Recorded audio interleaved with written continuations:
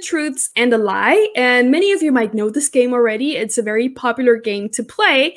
And I use this pretty much every time that I teach a new class because I think it's really fun. I also really enjoy this game. And yeah, it usually creates a lot of laughter, and you can start building rapport with this game as well. So what is this game about? It is, first of all, it's really great for your very first lesson. When you don't know the students, they don't know you, that's when you can use this game, and it really works very well. So how does this game work? First of all, the students, they each write down 3 statements. 2 statements need to be true, and 1 of them has to be a lie, so untrue.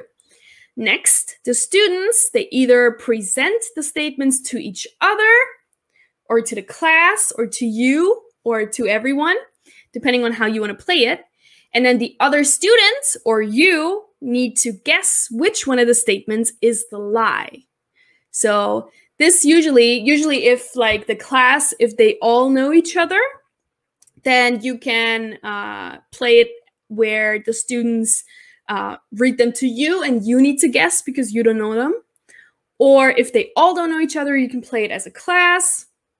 But how I like to play it is I like to do this first. So I would write down 3 statements about myself onto the board and sort of also explain how the game works. And also when you write down the statements first, the students get a better idea of what kind of statements they can write down. Because I find that sometimes, depending on the level, they really don't know what they should write down. And they don't really get it when you just explain it like this. So it works much better when you do the example first, right? So let's do this real quick. I prepared 3 statements that I would typically write down. So for example, I would write down, and this could be like, it works best when you write statements about you, right? Because it's getting to know each other. So you write statements about yourself. So my first statement is, I was born in Germany. The second statement, I speak 5 languages. The third statement, I have 3 brothers. And then you tell the students which one is a lie, which one is not true. Not true. And let's play this real quick. So in the comment box, you can just quickly write down 1, 2, or 3, which one you think is a lie. Put that into the comment box, and then we'll see which one really is the lie. Okay? So do that right now. If you think I was born in Germany is a lie, you just put 1 into the comment box. If you think I speak 5 languages is a lie, you put number 2 into the comments. And if you think number 3, I have 3 brothers is a lie, you just put 3 into the comments. All right? Let's see what you guys think. And let's see what. Yeah, okay. Cool. All right, we have Margaret. Oh, Margaret, 2, 3. Juliana, 3.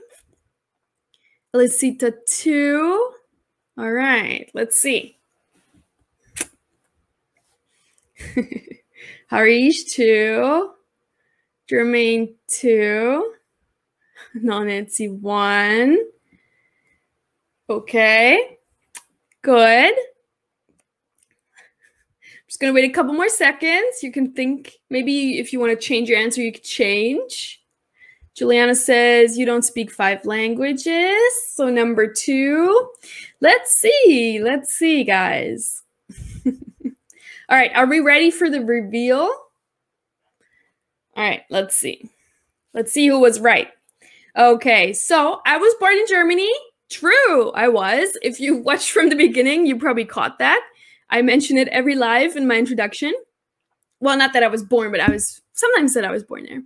I do speak 5 languages. That's actually true. I've had a real passion for languages ever since I was little, but I do not have 3 brothers. In fact, I don't have any siblings. I'm an only child. So congratulations. If you thought number 3 was the lie, you were correct. You were correct. And now a lot of people didn't think I speak 5 languages, so they're probably gonna ask, okay, what languages do you speak? First of all, I speak German, English, those are my native languages, and then I learned French in school for 8 or 9 years, long time. I also learned Spanish, and then I really wanted to learn something different, and I learned Chinese. So that's the 5th one. Actually, then it's 6. I made a mistake. I also learned Korean. Okay, I thought it was 5. Well, if you don't count German, which I consider to be my first native language, then it's 5, I guess. So it's actually 6. Okay. Anyway, yeah, so this is a great game that you can play with your students. So you would do this first as an example, like I did now, with 3 statements about myself, and then they would have to guess, and then you would give them time to write down their own statements, and then have them read out their statements loud, and you as the teacher would guess which one is the lie.